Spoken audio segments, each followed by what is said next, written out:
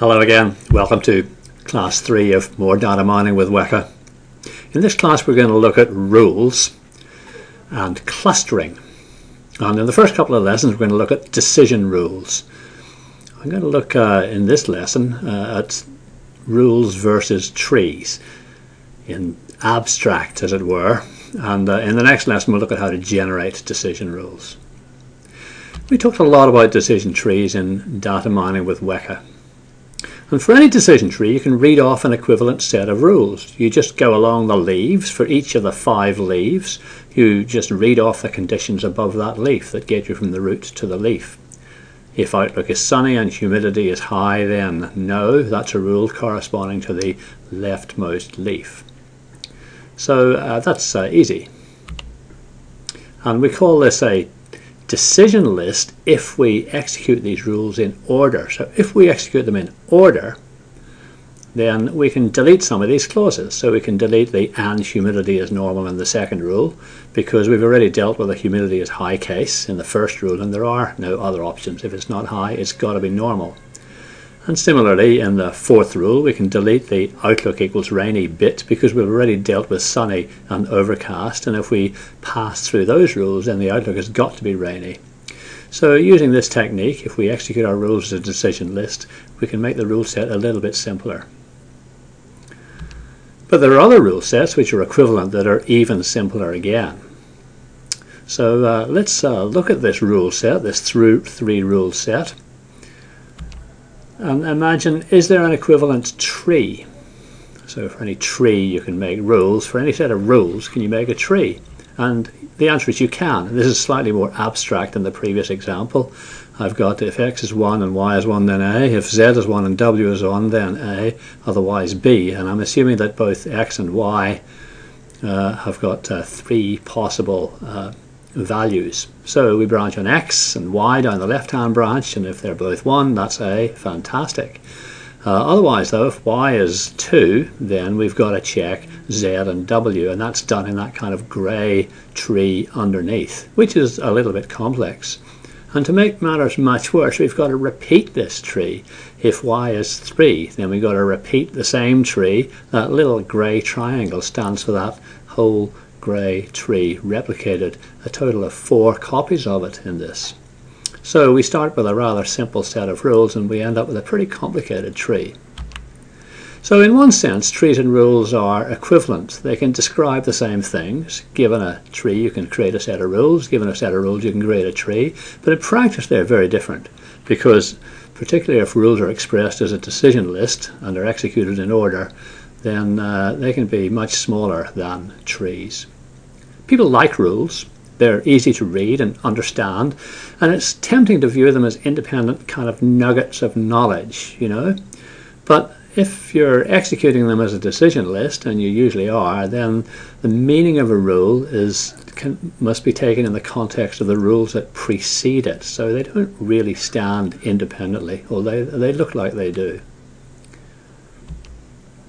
So one way of creating rules, let's say you want to create rules, you could just create a decision tree, and we know how to do that, the top-down divide conquer method used by J48, and read rules off the tree, 1 rule for each leaf like we did at the beginning.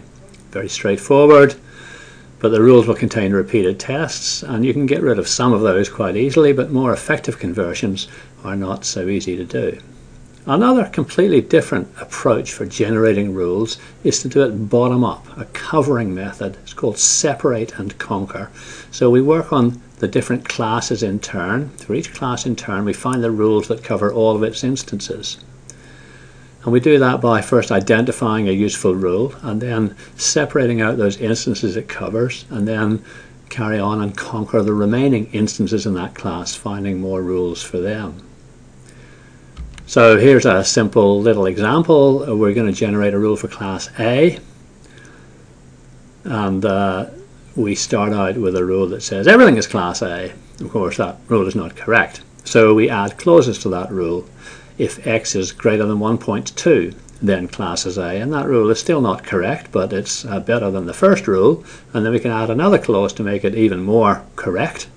If x is greater than 1.2 and y is greater than 2.6, then class is A. That's completely correct. It does miss out one other A, and we could add a new rule for that, or we could decide that maybe we don't need to because it's just one instance that's being missed out. And then for a rule for class B, we can say if x is less than 1.2, then classes B, that gets half of them. And another rule could be if x is greater than 1.2 and y is less than 2.6, then classes B. And we could get rid of the first test if we knew those rules were going to be executed in order. Oh, we could add more rules to get a perfect rule set, or we could stop there with the rules that we have. The termination conditions are something that you have to decide on when you devise a rule-making algorithm. And here's a decision tree that corresponds to the rule set we just looked at. So rule sets can be more perspicuous than decision trees. Decision trees sometimes have to contain replicated subtrees. And also there's a big difference between the divide and conquer and the separate and conquer, the top-down and the bottom-up algorithms, because in a multi-class situation, the covering algorithm focuses on one class at a time and gets rules for that class, whereas the divide and conquer decision tree algorithm takes all the classes into account when making any of the decisions.